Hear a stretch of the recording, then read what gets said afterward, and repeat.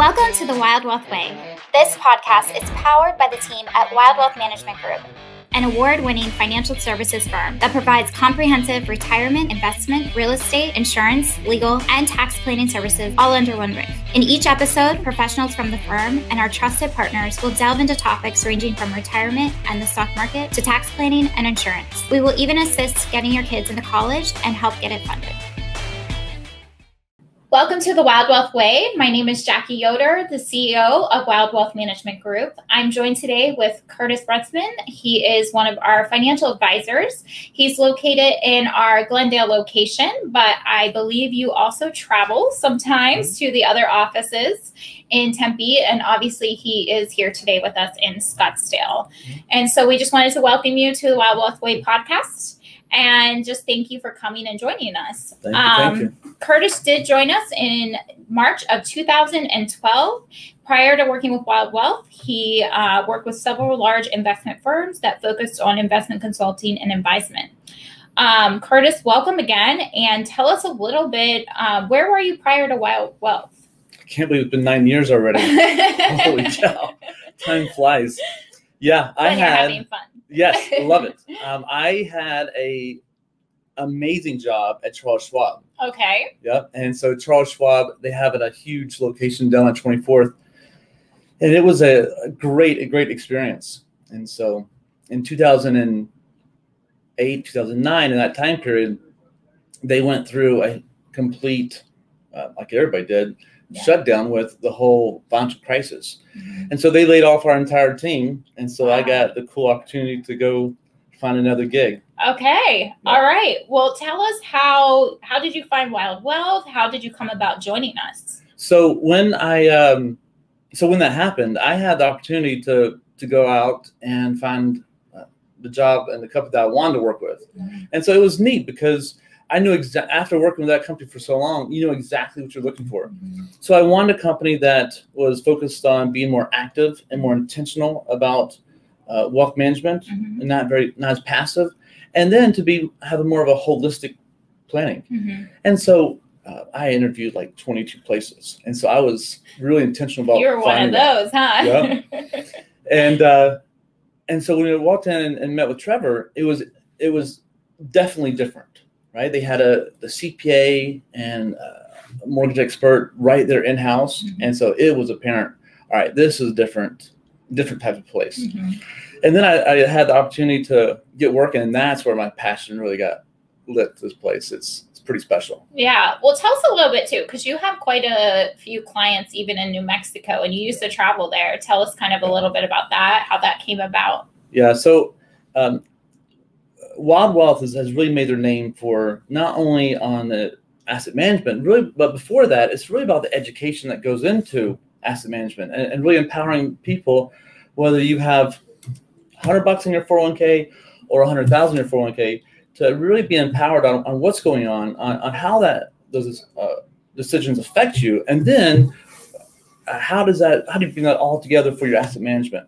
And so back in the day, Bill Wilde and Trevor really got their name on education. And so we have a large specialty clients in CenturyLink and a lot of big Fortune 500 type companies. And so as a part of that, we go in there and manage their 401ks. And so we have a lot of clients in the whole Southwest, Colorado, New Mexico, Arizona, California.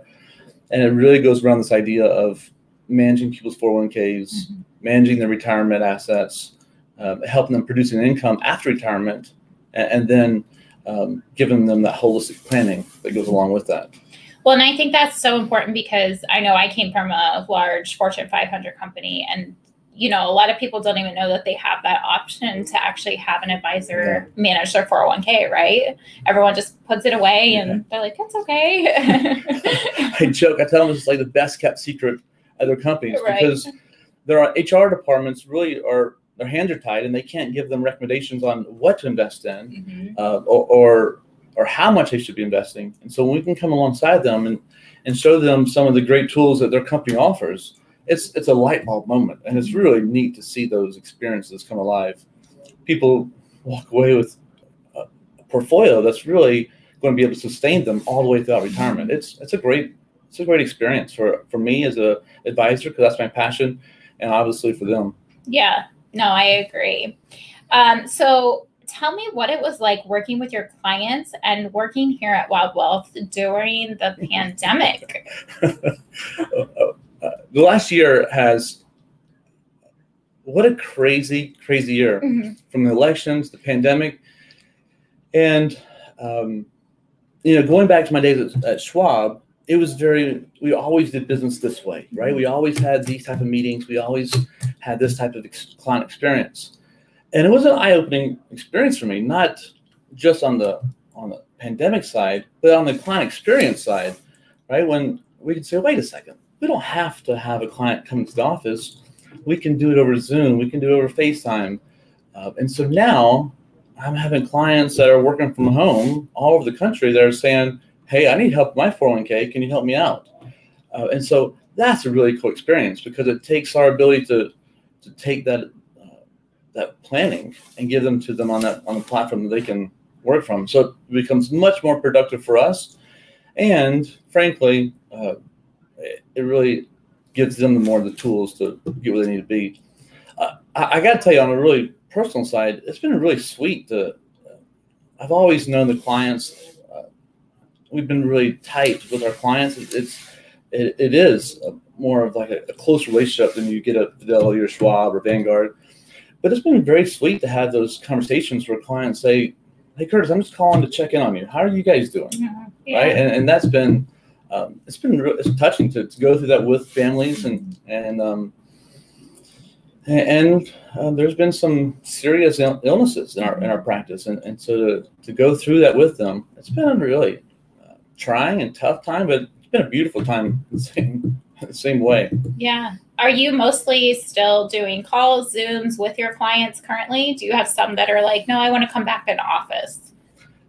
For the most part, clients I have found were so busy doing their life, right, that it was hard for them to come into the office. And so for them to actually hop on Zoom, it's been a great experience for them.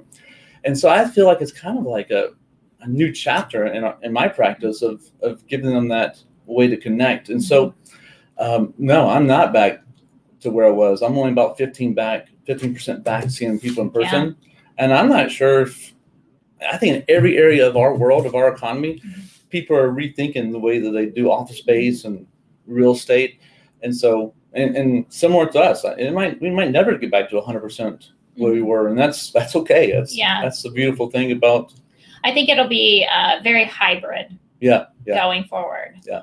It'll be, and that's the way that our whole community is going nowadays. It's more of that virtual experience. Yeah. It's interesting. Yeah. No, it is. It is definitely interesting. Tell us about your cute little family. We want to hear about them. Your daughter is amazing. Yes. But yes, tell us about your family, how they're doing, how your kids were even through the pandemic. So I have twins that are 11 years old, boy and girl, and they cannot be more different. My son is into Minecraft. My daughter loves pitching and fast pitch softball and volleyball and every sport you can think of. And she's my little social butterfly. And then Cole's baby boy, he's 9 now, and he is definitely going to be a big man when he gets older. He is built. But a couple weeks ago, my father passed away. Yeah. And throughout this pandemic, we had the opportunity to maybe slow down and do life different, doing homework and doing school over Zoom and getting more intentional. But through his passing, I saw this quote on a wall. It says, if you want to be the memories of your children tomorrow, you have to be in their lives today. And that idea of being intentional today so that you can have that relationship that you want down the road, it made me appreciate my dad even more, right? Of how he was just so intentional in my life when I was growing up. And for us to have those amazing memories when he's gone. And so it just reinforces this idea that we have to, I don't care whether you're working at the telephone company or Wilde Wealth or what career you're in, you got to have that intentional balance in life of family and work. And so it's been a beautiful time this past year of, that's kind of the silver lining in this whole pandemic. Yeah. Saying, all right, well, it's not the end of the world. We have to be healthy, we have to be smart, but we also get to enjoy the important things in life. Yeah. It's beautiful. It was nice to take a step back and have a little more quality time with the kids through all of it. Yeah. Yeah, I agree. I love having impromptu water balloon fights. Right. Yeah, no, it really was very good on that level. It was a little trying at times. Homeschooling was a little, yeah. But other than that, it was good. So on April 28th, you will be hosting a webinar on Social Security, and that's going to be playing at noon or 6 p.m. You can go on our website, wildewealth.com, and to our events tab, and go on there, and you can register for whichever time works best for you. And so the topic is going to be Social Security. Tell us a little bit about why you chose that subject to actually speak on. It is definitely a big topic. So, personal story here. When my mom passed away 8 years ago, I remember I would have lost a big bet because she definitely was, in our family, was the healthy one. She'd get up and go hike Papago Mountain every Saturday morning. Like, I would have bet that she would have lived to 110. Outlived everyone, right? Yeah. And so from a textbook definition, you should not take Social Security early, right? Especially if you're healthy, you should wait, because that's when you get more money in your Social Security check. Yeah. And so we go back and forth.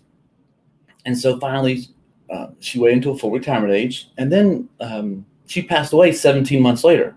And she only got Social Security for 17 months. And for me, it was an eye-opening experience, right? Of saying that this decision of taking Social Security sometimes is not just a financial decision. It's a practical decision. So for every family, it's going to be different. And so, and also for every individual, it's going to be different, even inside the household. And so it's important that they make that own decision, but I really have to give them the tools and the resources to help them make a well-educated decision, because you only can make that decision once. And so I wanted to be that resource so that they make a really wise decision, and then they can go enjoy retirement instead of having to always have the doubts about maybe I should have done it different, woulda, coulda, you know. I think it as a whole, and I'm sure you see this too, people, they tend to focus on what's in their portfolio, and they don't really see the importance of the Social Security aspect of it as much, and the timing behind that. So yeah, I agree. So why for the decision is so important to each client? Can you give us like different scenarios of like certain clients you've worked with and decisions that some have made versus others? Yeah. So when you take out Social Security, it's going to lock in that dollar amount for the rest of your life. Right? You might get some small increases for inflation every year, but for the most part, it's locked in for the rest of your life.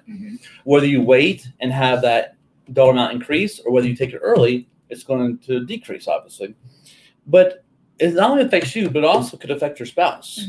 And so, you know, if you have a spouse that is retiring and they take out Social Security, and then you want to take yours out early and you're taking half of that person's, it's going to get cut in half again, or by 25% again. And so that's a big difference. And so it's important to go through and use some of our tools, use some of our resources to say, all right, what is the impact of my entire financial plan, and not just look at Social Security by itself. Right. And I think the other part of that is that on the back end of retirement, if one spouse passes away, well, they're going to have that income adjusted because you're going to be the higher of the two. Right. And so we'll have to do some planning to say, what happens if one spouse dies prematurely? And what is the impacts? And sometimes it's important to take the emotion out of that and to use some financial tools to say, okay, well, what would be the hit to the portfolio? Would I run out of money? And then to go through that very logically. And so that's where it's kind of morbid. That's where it gets fun. Yeah. Right? Is actually say, all right, listen, you're good. You're right. You're good. Take your Social Security. Go live retirement. Right. Yeah. And that's the fun part. Yeah. Is we go through that experience with people. Yeah, I agree. So what are some of the biggest misconceptions people have about Social Security? Throughout this process, a lot of baby boomers, for the most part, they're going to be fine. Right? They've had, some of them have pensions, some of them have Social Security, all of them have Social Security, some of them have retirement savings, but they have different sources of income. I think one of the kind of evolutions that we're starting to see is that some of the younger families, they don't have pensions. And so they're going to rely on their retirement savings and Social Security. And then if you even take it down to our generation, I believe that we're going to get it, but it's going to get taxed so heavily, they might as not have given to us at all. Right. Yeah. And so I think one of the misconceptions is that when it was originally came out, it was intended to be a safety net, an insurance policy, if you will, for people that have a catastrophe and they don't have any other savings, right? But nowadays, people view it as their retirement, and that's a disaster scenario, right? And so I think we as planners have to maybe, like, I don't think that we do that enough. Is sound the red light, sound the horn of saying, warning, we're not on saving enough for retirement to our younger clients, because it's not going to be enough to provide their needs on the back end of retirement. Right. And so that's something that I feel like that we as industry, we have to start having a larger conversation about just the savings rate in general for our generation and younger. Yeah, no, it's true. A lot of people are like, "Oh yeah, I'm going to get Social Security. It's fine," you know. And I'm going, I'm never going to see that. That's fine. Yeah. And so, whenever you're kind of sitting down with people, how do you incorporate this conversation into your discussions with them, even younger people? Yeah, I think that every one of our clients now, last year we rolled out a new software called AdviceWorks.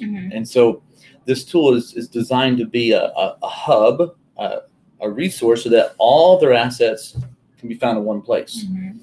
And it's powerful because so many people in our generation, they're not good at organizing, first of all. And so this is terrific because it pulls all that stuff together. So you have one place to see everything from something very high level of what's my mortgage balance, right? To something very, very simplistic like your family budget. But then on the back end, it allows us to take that data and run it all the way throughout retirement, and to use some very geeky formulas in it, like inflation, like rate of returns, and to start to do some financial planning around that. So then, whether you're going on the doorstep of retirement or a young person just starting out, to say, am I on the right path? Do I need to make adjustments? And then it can happen in our quarterly meetings. So then the conversation is bigger than just what is my rate of return? Right. Am I getting a good performance on my portfolio?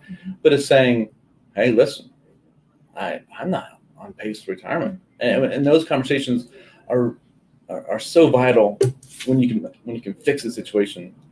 If you wait too late, then you can't really do too much. Right. Yeah. But and that's one of the best things that we've done over the past year is to bring some new tools to our clients and stuff. Yeah, that snapshot of the picture is so helpful for people. Yeah. Yeah, I love AdviceWorks too. So who would you encourage to watch your webinar? I just thought one other thing about the AdviceWorks. That's a complementary tool that we have for anybody. Yeah. And so even if you're not a client of ours, and even if you're a parent that wants to help educate your child about this would be a great resource to pass them. And so I view my clients as not the client, but as their household, right? And help educating them so they can be financially savvy when they inherit those proceeds. And so I wanted to encourage you that resource is there. So if you're more than welcome to request that for your friends and family. And so take advantage of that, because that becomes a very powerful tool. Yeah. And so going back to the webinar coming up, I think that obviously it's important for anybody that's on the doorstep of retirement. So I'd say 5 years or less. Yeah. And so 58, 59, I think it's time for you to start to thinking about that conversation of when should I take this to security, and then what are some implications of that decision. Yeah. And even the people that, think about retiring early and all of that, like what does that look like for them? Yeah, I agree. So is there anything else that we need to know about your webinar? I know there's going to be lots of useful information that you're going to have in there. Is there anything else you wanted to add? Yeah, I think that, in preparation for this webinar and making it a succinct experience for people, you quickly realize there's so much information that you can't put into a 20, 25-minute webinar. And so I guess the takeaway is that it's a very good entry-level kind of analysis on what to look for. But I would encourage people the next step after that is saying, okay, let's contact your advisor and to start to put your situation into some financial tools, right? And so that you can have some very specific direction on your goals. And so then you can have specific questions that really kind of clarify some of those gray areas. Yeah, I agree. Well, just to remember, we have his webinar on April 28th. Like I said, it's at noon and 6 p.m. And you can go on our website and register for that webinar. And I also just wanted to have a reminder for our 2Q volunteer project. We're working with Southwest Development in giving kids books and diapers and essentials like that. And the link is on our events page for that as well. If you would like to donate, it gets shipped straight to that foundation. And we just wanted to say thank you again for Kirtus being on the Wilde Wealth Way podcast today with me. So thank you for joining me. And we look forward to the webinar. So see you next time. Thank you for joining the Wilde Wealth Way. If you would like to meet with one of our trusted advisors, please go to www.wildewealth.com or call our office at 480-361-6203. You can find our show notes from today's show at www.wildewealth.com/podcast.